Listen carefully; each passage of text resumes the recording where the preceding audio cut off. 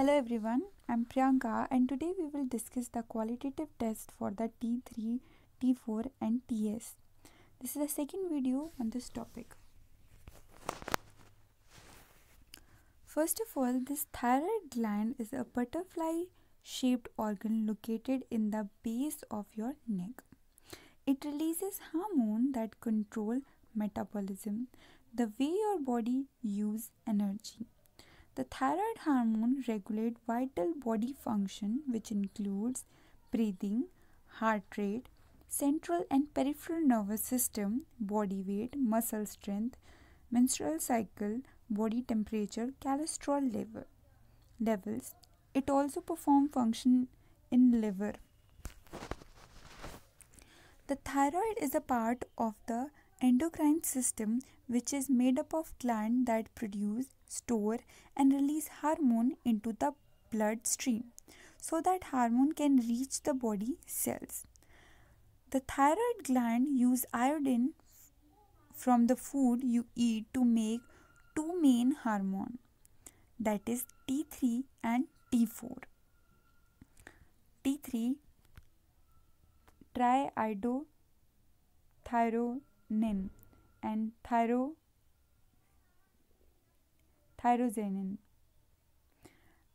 It is important that T3 and T4 level are neither too high nor too low.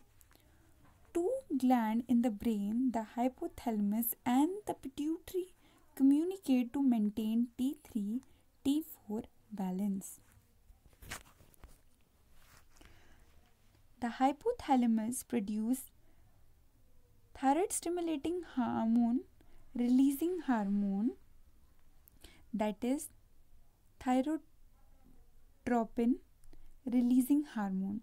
Now this hormone will stimulate the anterior pituitary gland to release thyroid stimulating hormone. Then this thyroid stimulating hormone will stimulate thyroid gland. Now the thyroid gland consists of follicular cells that further produce the T3 and T4. So hypothalamus stimulates the pituitary gland releases thyroid stimulating hormone. Now this thyroid stimulating hormone further stimulates the thyroid gland, and the follicular cells present in the thyroid gland will further produce the T3 and T4. When the T3 and the T4 level are low in the blood, the pituitary gland releases more thyroid stimulating hormone to tell the thyroid gland to produce more thyroid hormone. If the T3 and the T4 level are high, then pituitary gland releases less thyroid stimulating hormone to produce thyroid gland to slow production of these hormones. The thyroid takes iodine from our diet and combine it with an amino acid tyrosine and convert it into T4 and T3. T4 containing 4 atoms of iodine and T3 containing 3 atoms of iodine. 80% of T3 is formed by removal of one iodine atom from the T4, a process called deiodination. Further, we have type of T4 and T3. Now the bonded T4, that is bond to plasma protein and is a store form, like about 99.95% is bonded T4. Now next we have the free T4, that is the active form available for use by body and tissue. Bonded T4 is only concerned about storage of T4, and when the active T4 decreases in blood, bonded T4 provide T4 from storage. Next we have bond T3, that is all about 99.5% bond to plasma protein and is a storage form. Next again we have a free T3, that is all about 0.5%. This type is available for use by body and tissue.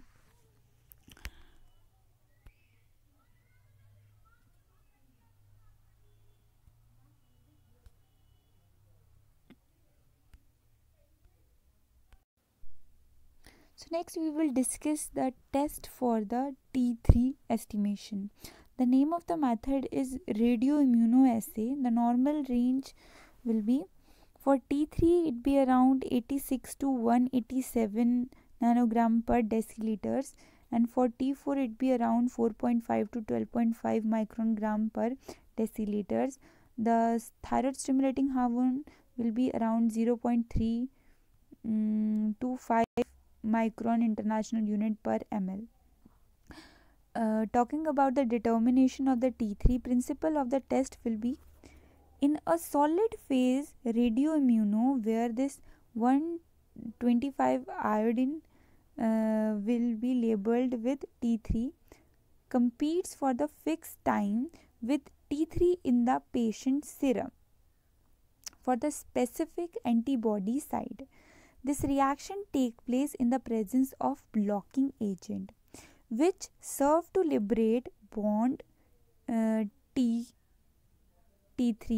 from carrier protein. Hence, the assay measures the total T3. After the incubation, the supernatant is discarded. The isolated antibody bond fraction of the radio labeled T3 can be measured by using gram counter. Talking about the requirement, radioimmunoassay diagnostic kit of T3, it contains total T3 antibody coated tube, 125 iodine total T3 calibrators. The reagents are stable at 2 to 8 degrees Celsius. 125 iodine total T3, it is the ionated tridothyronine ready to use. It is used as T in the following procedure as a control for the T3. Now this total T3 antibody coated tubes. These tubes are coated with the antibodies to T3. Next we have total T3 calibrators.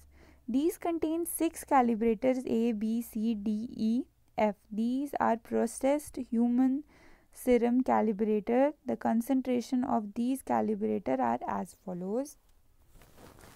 Now here you can see the concentration of the calibrator starting from A, B, C, D and E. It will lie around 0 to 20, 50, 100, 200, 600 respectively. Next we will have plain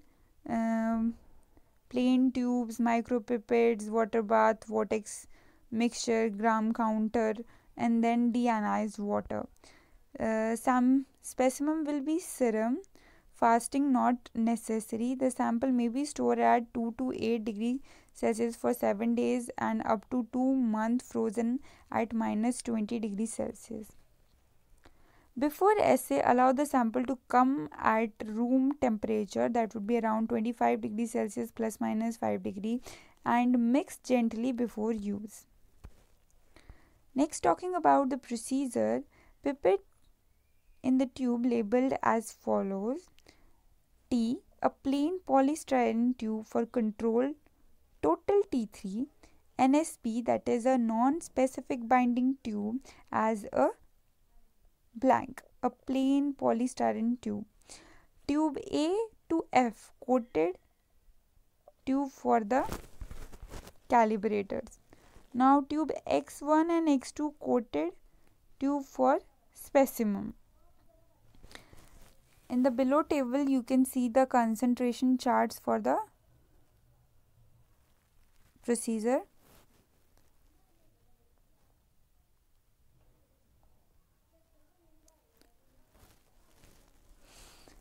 NSB, that is a non-specific binding tube, serve as a blank tube. It may be safely omitted without detriment to accuracy or quality control. Now caliber A will be equal to MB, that is a maximum binding. Incubate all the tubes at 37 degrees Celsius in a water bath only for 120 minutes. Decant thoroughly, allow them to drain for 2 to 3 minutes on the absorbent paper. Count per minute, that is CPM, for 1 minute in gram counter. Next we have the calculation. First determine net counts. Net count is equal to CPM minus NSP, that is your non-specific binding tube. Determine the percentage bond for calibrators and the patient sera by following formula. Percent bound is equal to N net count divided by net MB of the tube A into 100. Now we can plot a standard curve as follows.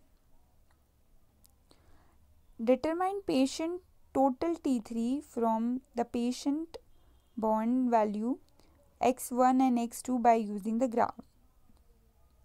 That is, for example, if percentage bound for x1 is equal to 50%, then it will be around 130 nanogram per deciliter. And if its percentage is around of x2 is equal to 30, then it will be around 300 nanogram per deciliters. So that is how we measure the T3 in the blood sample.